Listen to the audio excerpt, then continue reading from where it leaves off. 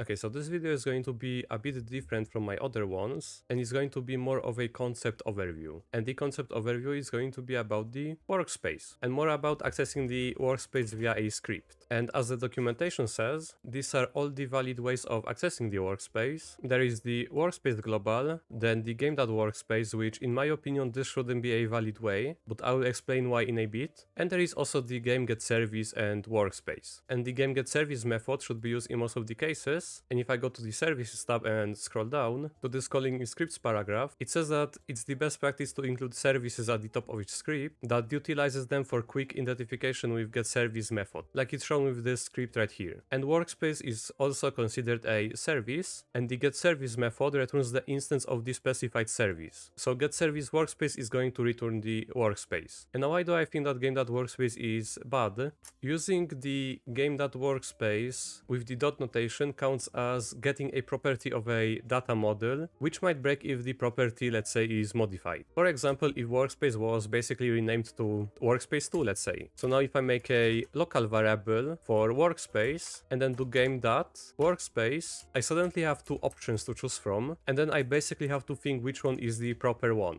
Of course, game.workspace is still going to return the workspace, but it just becomes confusing if you modify the workspace from, let's say, different scripts. And some parts of your code might break when you reassign workspace's name, where the getService method for workspace will always return workspace correctly. And assigning the workspace into a local variable, like I did right here, is correct as assigning every other service, for example the replicated storage. And even though the workspace has its own global, in my opinion it's just better to do it this way for the code consistency. Because if for some reason I, let's say, add a part and then change the parts at parent to workspace, all of a sudden I am using a global variable, which basically just stands out in the editor because of the syntax. Where comparing to the instance class, it has a constructor which is after the dot notation, where the workspace only has events, properties and enums.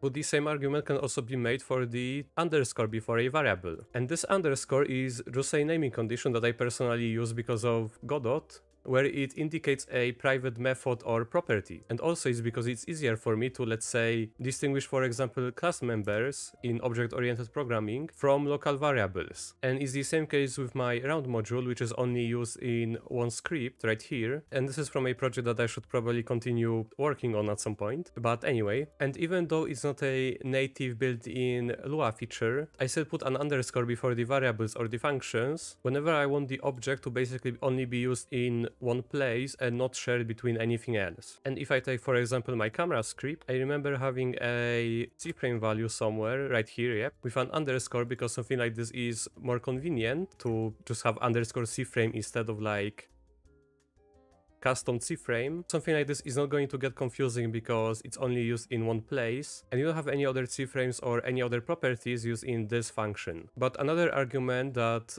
could be said about the underscore is that it's only assigned to one variable and any other of the variables don't use it. And I always say that how you structure your code should be for you and yourself only, except if, well, you are working with other people.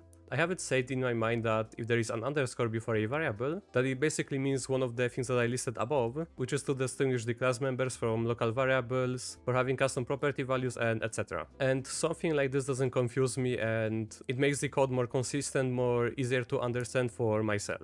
And this doesn't mean that I'm throwing away my naming convention out of the window, although it might confuse some people. Like I said, this is for me. But there is also a few things that I wanted to talk about, which is if you do local global variable, so local workspace would be equal to game.getService workspace, something like this is overwriting global variables to work within a set scope or environment of a script. But what's the environment of a script? Well, each script has a script variable, which is this one, and this is a global variable too. Every script has this variable by default, and each script has a dictionary table assigned to it, and that dictionary table basically just holds the global. And that dictionary table is the script's environment. So if I did like local value is equal to, and give it a string of 5, and it printed out the get environment, followed by dot notation and value, if I run this script,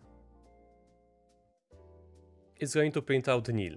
And that's because this is a local value. But if I remove the local, it's going to print out 5 from right here. And I don't want this video to be too long, so I recommend that you read about environment variables yourself. There is plenty of information out there on the internet. And assigning a global into a local scope isn't considered bad practice by itself, but if you define globals with the _g, let's say my global, assigning these globals into a local scope, imagine this would be script 2, like that, this is slow and this is considered bad practice. Something like this is not the same as assigning a Roblox's global variable into a local scope. So yeah, just to summarize, anything using workspace, game get service, workspace, using underscore for code consistency, or even if you don't want to use the underscore, you can just do workspace, service, or anything else. Anything from this is alright. If you want to use game.workspace, you should just be careful, but anything from here is basically just proper. And just for the last thing that I wanted to show really quickly, you can use the HTTP service to get a JSON byte-sized value of a variable, or a table, or anything else. So I'm just going to put the workspace reference in here, and then just print out the JSON value. And I know that this works on a table, so what we can do is put workspace variable into a table and then print out the length of the JSON value. So if I print it out, it's going to be just 6, and this is a byte size of the